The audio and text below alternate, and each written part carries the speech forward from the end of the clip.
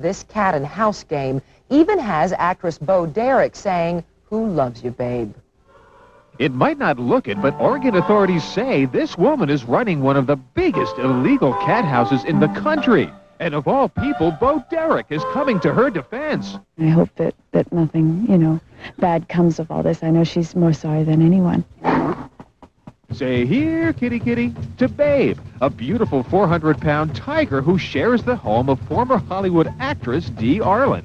Here's your teddy. Play with your teddy. For the past 8 years, Dee, Babe, and Scotty here have peacefully coexisted in her Grants Pass, Oregon home. That is until accidentally spooked by our cameraman. Babe, yeah. Well, there went a few things. You can see Dee takes it all in stride. After all, she's raised Babe from a cub. Yeah, she says, well, now I want my mama to just scratch me. That's what I like, just that scratching. But this former actress's next role will be in front of a county judge to decide if she and Babe can continue their living arrangement. I never bothered anybody.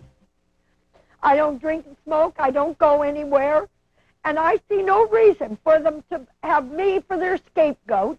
You see, the problem began last October when Babe escaped through a damaged fence and decided to take a stroll of the Oregon countryside.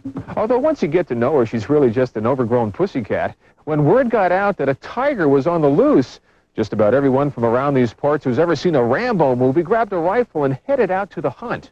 It hurt very much because I knew that they were chasing her. And the more they chased her, the more she was going to hide.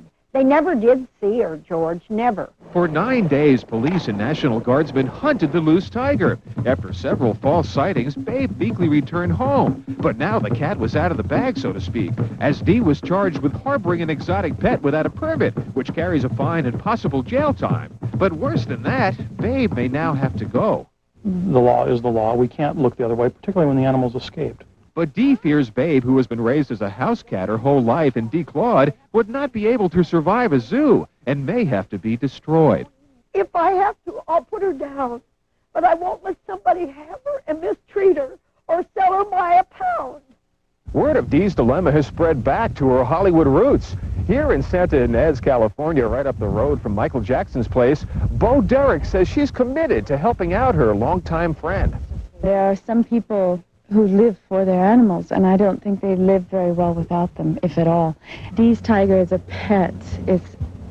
It's not a wild animal that's going to get loose and go kill everything inside it. It would have done it. It was out 9 days, wasn't it? Yeah. So it would have happened. Why don't you just let her keep the cat? The law's a law. We have to enforce the law, and she has no permit yet. Oh, Babe. Now you behave. You don't act like that just 'cause somebody's here.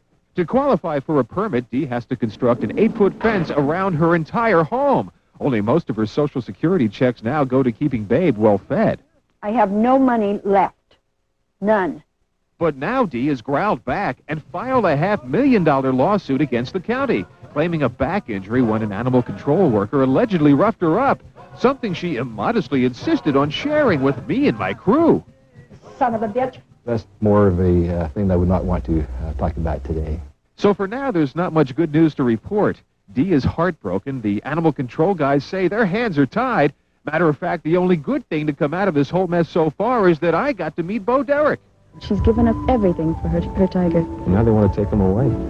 Yeah, no, that'd be really a shame. So Dee awaits her upcoming court date, hoping that she won't have to say goodbye to the most important and loyal friend in her life. Now my little story has come to the end. I guess you know which neighbor I value as a friend. Dee's got some pretty famous support, but we want to know if you're in her kitty corner, and you can cast your vote in tonight's phone poll.